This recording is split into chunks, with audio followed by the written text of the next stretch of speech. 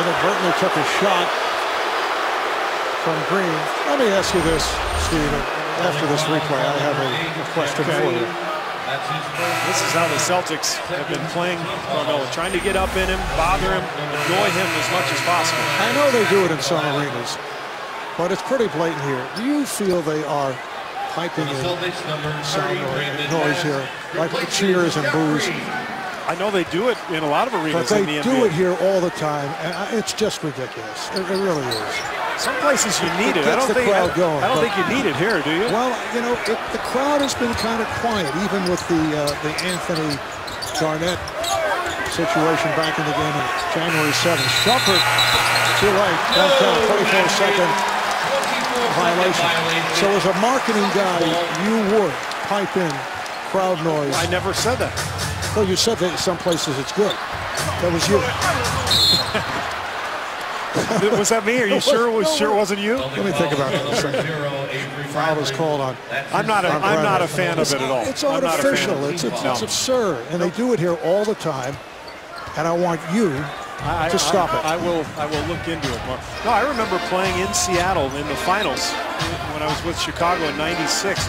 They pumped in crowd noise during the finals. It was like over the top. They didn't need crowd noise in the finals. That's amazing. Couldn't hear anything. Here's Anthony from way downtown. So Carmelo is 3 of 10 from the field.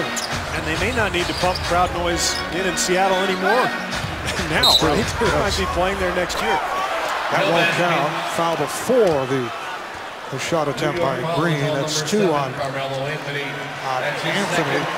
But it was bad enough that first it was cheers, and then when Carmelo got the ball, there's no question someone touched the button. You think they have a boo button? They do. They have a laughter one, too. Canned laughter? All right, here's Pierce from straight away for 3. Well, finally, the Celtics get a jump shot to go. It's been tough you hear it? Yeah, there it is. No, that's not the real crowd. It's part of the crowd. I agree with you. That is awesome. It's like a sitcom. Right.